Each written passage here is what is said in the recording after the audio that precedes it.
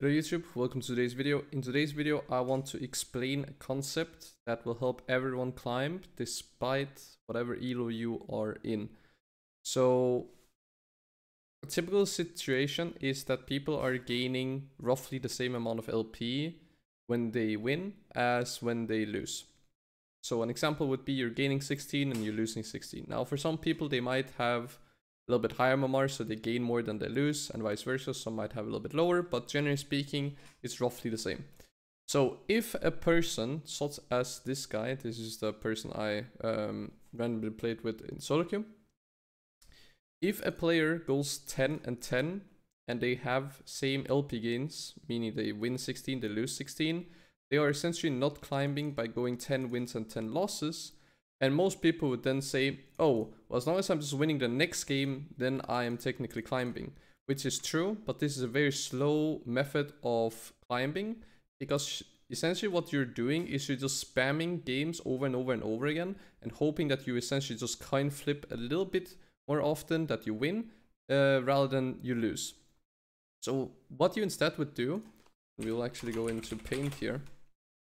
So if you're gaining plus 16 and minus 16 constantly, then essentially you're just not climbing anywhere, right? You're just constantly gonna be at 0 LP gained,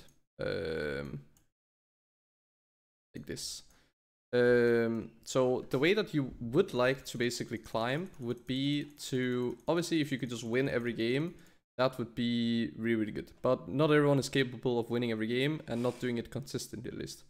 So what you want to do is, instead of going 10 and 10, win-loss, you would like to go 12 and 8, because the difference between going 10 and 10, where you basically gain 0 LP, and going 12 and 8, where you end up, let's say, gaining, let's say this is 4 more wins, right? So this is 4 times 16, which would then be 64 LP gained.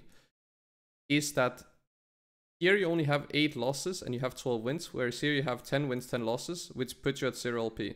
What you want to try and do is essentially try and win these games that are very unwinnable, which seem very unwinnable at least, because whenever you win a very unwinnable game, the difference between you winning and losing is essentially every time 32 LP, because if you win, you gain plus 16, and if you lose, it's minus 16 LP. So I have found a situation, I found a game.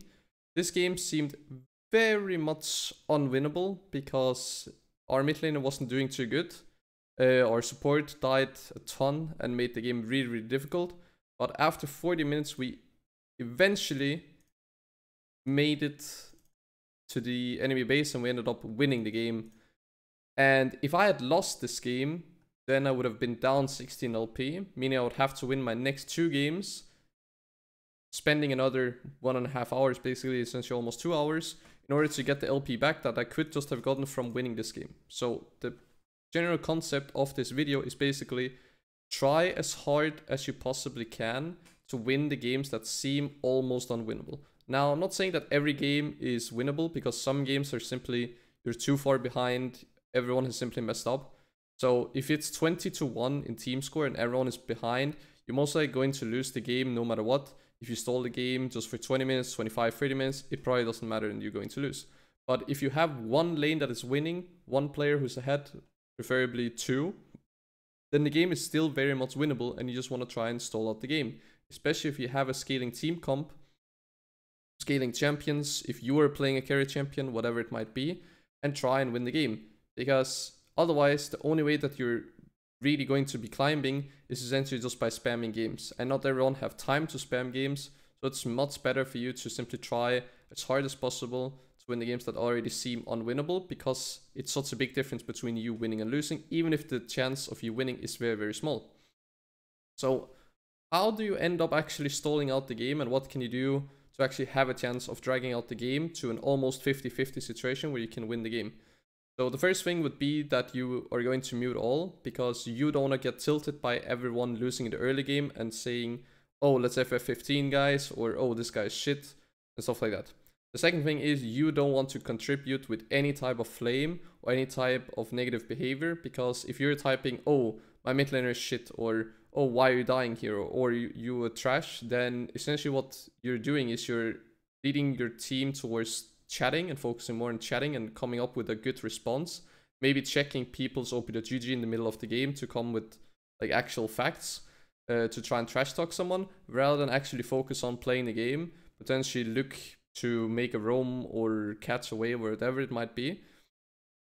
And all those small things, when they basically get stacked on top of each other, could actually lead to you losing the game even harder and having no chance of winning. Then the next thing you want to do is try and stall out the game for as much as possible. So you don't want to take fights that you pretty much know you're going to lose. So it's completely fine for you to give the first, second, and third Drake. If you have a scaling team comp, then contest the fourth dragon. Same thing goes for inhib. It's completely fine for you to give one inhib, but you can't give 2 or 3 inhibs, because then the enemy team can essentially just end the game after just taking a Baron. So you want to try and give as many things up as possible without actually putting you in a situation where the game is just over.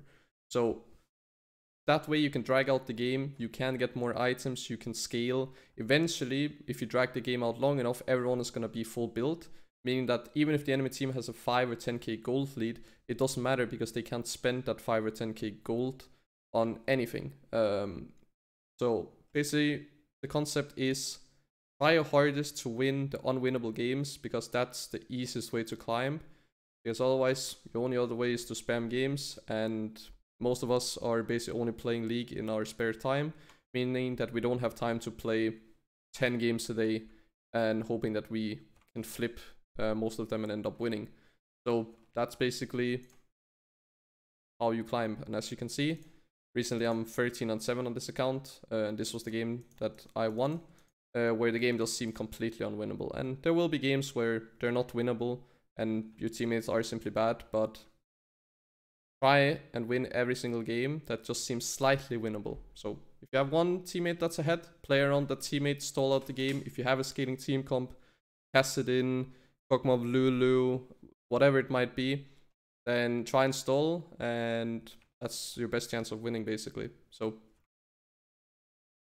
that's basically the video. If you enjoyed it, remember to like. If you have any questions regarding this basically method on how to drag out the game and basically never giving up, you almost seem kind of delusional, to be honest. You have to almost be delusional and say even if there's just a 5% chance of winning, then you still play it out, because it will eventually lead to some wins that can help you climb.